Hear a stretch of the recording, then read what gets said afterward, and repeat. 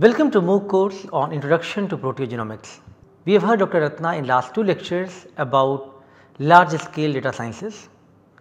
Today in the last lecture he is going to continue sharing more information about large scale data sciences. Dr. Ratna will talk about proteomic data commons PDC and about its various dimensions such as ownership of the data, the quality management and life of the data. He will also talk about F.A.I.R principle for developing a proteomic data commons. F.A.I.R stands for findable, accessible, interoperable and reusable F.A.I.R. It includes assigning data and patient a UID, unique identification, which remains same across the world and hence reusable by the users. The importance of management and upgradation of the repository with unique UID and versions with reason. So, to understand in depth, let us now welcome Dr. Ratna for his last lecture.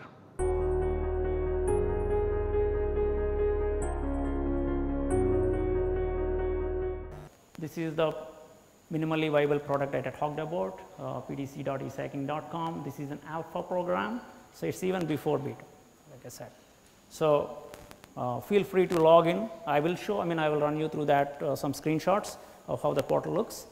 Yeah, but feel free to log in and see. This is okay. Like I said, this is a minimally viable product. All of the CPTAG data portal data sets that you see, the colorectal cancer, ovarian and breast cancer data sets that are available, where you just download the information. All that is actually harmonized to PDC. So, you could actually explore all of those data sets here to a much greater extent.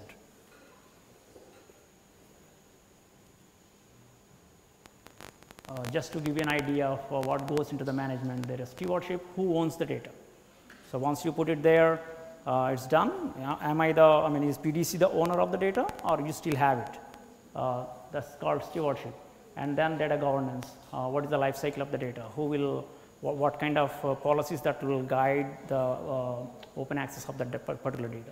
And then all other things about the standards and the processing and quality management, all those things are attached to the large scale programs.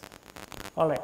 So, we have to represent the data in a certain way, right. If I am getting data from so many different programs, so many people are submitting, how do I represent it as in a common model? So, I need to have a conceptual model. So, this is our conceptual model. So, because all of this is cancer related data to begin with, so this is patient centric. I am not talking about any model organisms and so on at this point, but even from model organisms the data can fit here, it is pretty easy. So, you have a program, project, a case is basically a patient or a donor who gives the tissue, and then from that you get a sample. So, there is a lot of clinical data that is attached to a case, right. So, clinical information is attached to the patient, and the next part I am showing this part right now. So, then you have an aliquot, that is what actually goes into your mass spec, right. So, that from there you generate, so you group a bunch of samples, run it as an experiment or a study, right. And then you have all of the run metadata, that is nothing but your experimental design where we are capturing it. And then you generate the raw files and then we run the workflow. So, when I run the workflow, it generates other information. So, every piece of information that the software generates, we index it. So, it is captured in the model.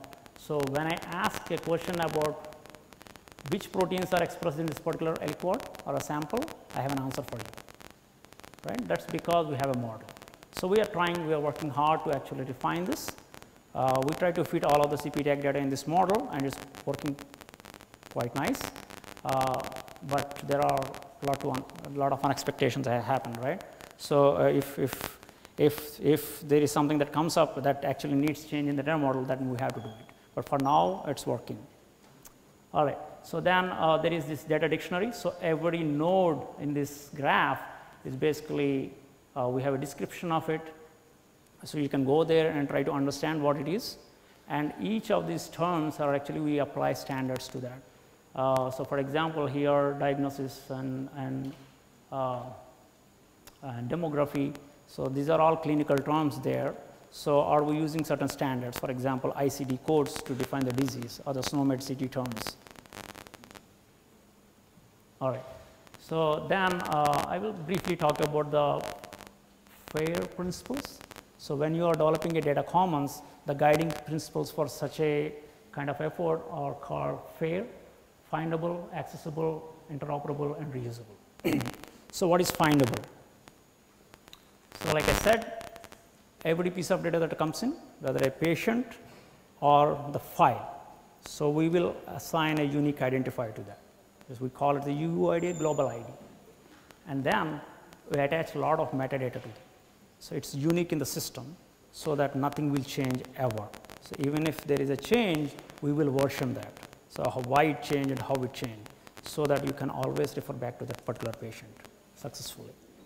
And then there is at the file level, most of the times when you start downloading or uploading files, they get corrupted, right. So, what you start uploading and what is received at the end, you do not know if they are the same or not. So, you think you uploaded some file, but it is not fully uploaded, it gets corrupted. The same thing when you download and you do not realize that there is some error occur somewhere, and you start processing those files, and it will your software will throw error, but it is very difficult for you to understand why the software is throwing error, right, in the first place. So, that is why we record a lot of metadata that is called MD5 or SHA. These are called checksum values. It is a small datum that is attached to a digital object. So, you generate that locally on your computer, you upload the file, and the receiver, you will give him this MD5 value. So, on the receiver on his computer, he will generate the same value and compare this value, what you are giving and what he received is the same or not. So, basically it confirms that the data is end to end transferred completely. So, all that information will be captured as a metadata. So, basically you can find any file or any entity in this model by a particular unique ID and with the attached metadata. And then accessibility. So, who owns the data and what is the life cycle of the data? So, when you first generate the data and put it in a system like in a PDC, so you still own the data until you make it public, right. So, as the user has the authority to tell, okay, this is the time I want to make it public, or my program requires me to publish in a particular journal, then I will have to make it public. So, and some of it can be protected, especially in genomics, we know all the germline mutations are protected and you cannot just download. So, there is a data access committee and you have to go through that whole cycle to actually get the information. And then interoperable. So, interoperability is basically about the control vocabularies, how we are defining the terms, like if you are calling trypsin, are you calling trypsin all the time the same way? So, it is confusing sometimes. So, what people do is the control vocabularies or standards, they will assign IDs to those terms, so that you can just use the ID instead of the word. So, the programmatically we will access that the information. When you use the ID, we will get the information, okay, this is called trypsin, and then that is called metadata. And so, with that kind of information, these are, for example, these are 3 different resources, GDC, proteomic data commons and imaging data commons. If we are all using the same kind of terminology to describe the common terms across these resources, any tool I can use without much hassle. And finally, reusable. So, reusability comes with the standards like that I mentioned. So, for PDC, we use a lot of standards from the proteomic standards initiative. So, PSI is a special body within the HUPO that formulates guidelines, how do you represent the data, and also both the formats of the files and also the control vocabularies that needs to be used. It is not as mature as in genomics, but it is slowly getting there. I think in the next several years, so we will probably have more structured terms that people will start using. So, at this time we are, that itself actually has about 100 plus terms that you can use, but at this time we could only map about 10 of them to the metadata that we are collecting. Just a general example of why we need standards. I just wanted to show you this. So, the plug points. Yesterday I came from US, so I do not have a converter. I don't need a converter, I just need an adapter. So I was looking everywhere, I did not find one. But it's okay, when I go back to hotel, like I'm just charging fully, that my computer is now fully charged. But anyways, so all these plugs, they're actually based on some standards. They're not random, right? Each country has different kind of standards and they're using. So in such kind of situation, maybe you can have a converter or you can have an adapter as a solution. So it's possible because you know those people are using standards. And here on the right, I'm showing an example of how a date is being represented. You can write it in any way, right? So probably it will make sense for some of you, but when you give it to the computer, it will get confused. So then we come up with, there you come up with the standards, right? So now we have some converter plugs, and then we have ISO code. You have to represent the date in certain way. So when you are submitting data to, for example, PDC or GDC, we will tell if you are putting a date, it has to be like this, right? That's an example, simple example of standards. All right, so why do we need standards? Because bioinformaticians who are into bioinformatics, they would actually understand this much easier. So it's very, if the same data is sitting in different forms, it's a nightmare for them. So we just have to, I mean, the idea is like you want to compare the protein quantitation data with the gene expression data that you're receiving from GDC. Thing is like you have two files, so why don't we just compare? But if they're in different formats, if you are calling the different gene names, and you have to write parsers and programs, and there is so much effort, so you waste all your time. All right, so just I put something here to give you an idea of different resources. This is not very extensive, just a sample. For example, we use CADSR, the Cancer Data Standards Registry and Repository, for representing all of the clinical data information in the PDC and GDC. So every term has a, as I mentioned in the CADSR. And then we know for the next generation sequencing, we all know there are some very well adapted formats, FASTUs, BAMs, and VCF, FAST, and so on. All right, so proteomic standards. So like I mentioned, there are a few already there. So there is something called, probably some of you might have heard about Miami. So minimum information about a microarray experiment. That came like several years ago. That basically tells it's a recommendation. It's not forced on you. It's just a recommendation. When you are submitting some microarray data to some geo or DB gap, so this is the minimum information you should provide. So because it's just a recommendation or a guideline, if you go to geo database, that is Gene Expression Omnibus, it's a mess. There is so much data out there. But if you want to use it, there are actually papers, meta-analysis people just did correcting the data in geo. That itself is a scientific article, right? So that's not worth it. So the same way, I mean, in proteomics also, they started off with, okay, we don't want to force anybody with standards to begin with, but we'll tell, okay, these are the minimal guidelines you have to follow. So that's MIAPI, minimum information about proteomic experiment, right? All right. So then we already have a lot of formats I will show you on the next screen, and also we have some control vocabularies from the proteomic standards initiative from PSI. All right, so these are some standards like the representation, MZML, MZIdentML. So a lot of things came out, but the widely adapted one is the MZML so far, because each piece of software that you're running, each pipeline, it generates a different kind of output. So it's the field is not as mature as in genomics yet. So, but we are slowly going there. So the expectation is that going forward, maybe in the next several years, all these will be adopted. So if they adopt, like whether it is PRIDE or Pepper Data Labs or Proteomic Data Commons, if you have the same format of the file, you can easily compare two things. Is much easier. Okay. So with all that in consideration, we did build that minimally viable product that I mentioned earlier. So this, as you can see, there is only one program right now.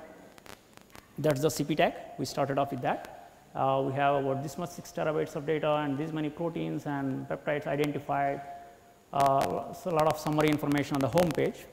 We also have application programming interface. Basically, whatever you do on the UI, you should be able to do programmatically also if you are efficient in the programming.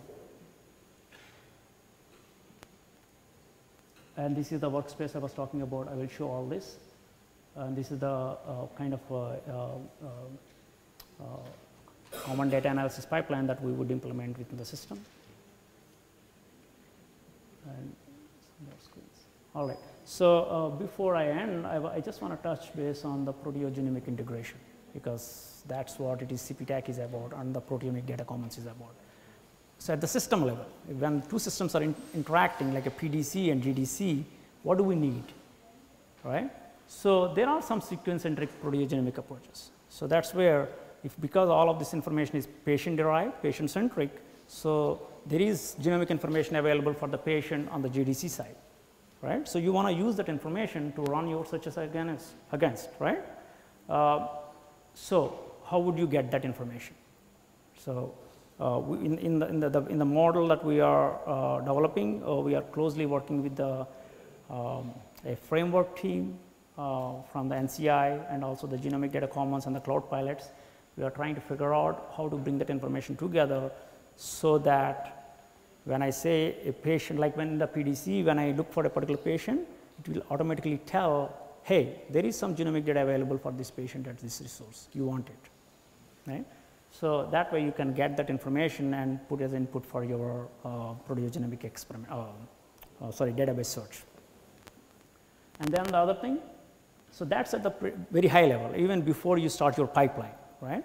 So then if you actually generate the quantitation data already, so it's in the gene matrix, and then on the GDC side, they already have the FPKM, RPKM information, gene expression. They have the bed files, they have the genomic variants. So you bring them and start correlating them, right? So that means here you are actually comparing the results from two harmonization pipelines. You are not comparing the raw data, you are not doing anything there. You are using the information that came out of the pipelines and just comparing them. So the R examples that you are trying, they are trying to basically do that. And finally, can we see all the peptides that we identified in the genome browser? So yeah, you can download the information and you can generate the bed file and you can upload and do all those things, but we are trying to do that for you. For any given data set, it will be automatically available. So these are some visions. I will show some data what's already there later.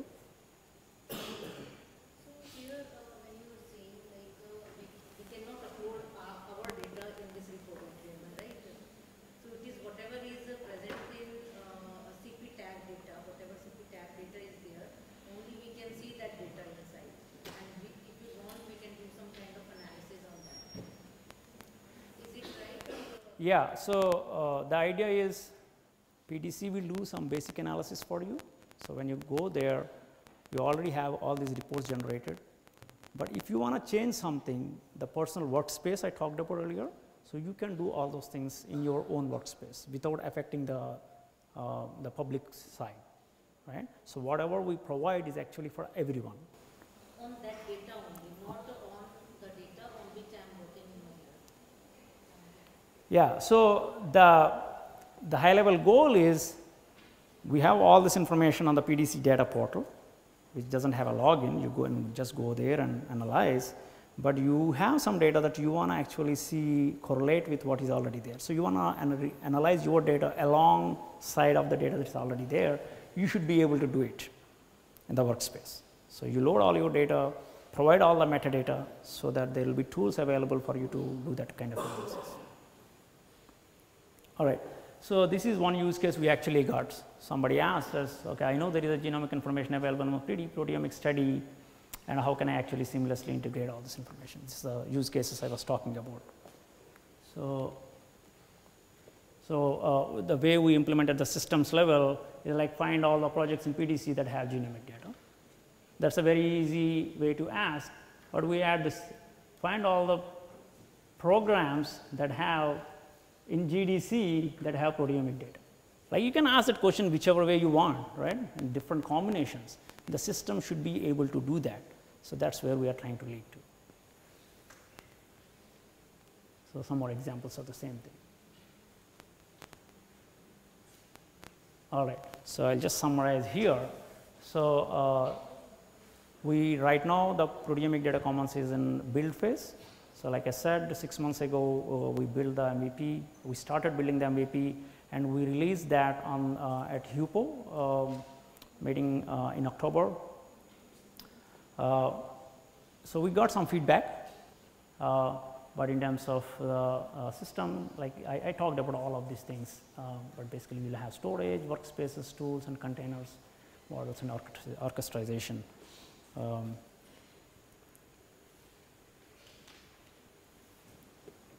So, you plan early, what can you do with this information right now? So, if you have data, you have some ideas now, I think I convinced you to what to do. If you have no data, that is okay. I guess some people came to me and said like we are interested, but I do not have any data, where do I start? So, there is so much data out there, you can start looking at that. And where the data will live, at least in the PDC side, we say it is in the cloud, and if you do not make it public, you are the owner of the data.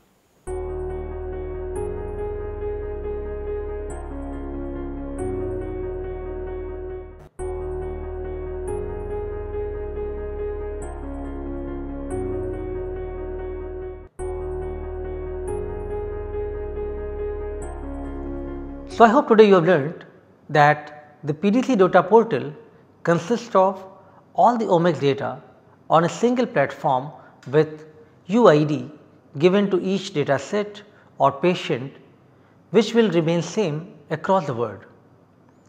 It enables users across the globe to access and reuse the data. You also learned about proteomics standard initiatives or PSI and importance of such initiatives. You also got a glimpse that how difficult it is if the same data exists in different formats. Hence, a converter or a standard notion could play a major role in developing repositories which are accessible to all. We also learnt about proteomic standards being used currently, such as MZML, MZIdentML or MZQuantML and others. So, in the next lecture we will shift topics, we will talk about data independent acquisition and Swath Atlas by another guest speaker. Thank you.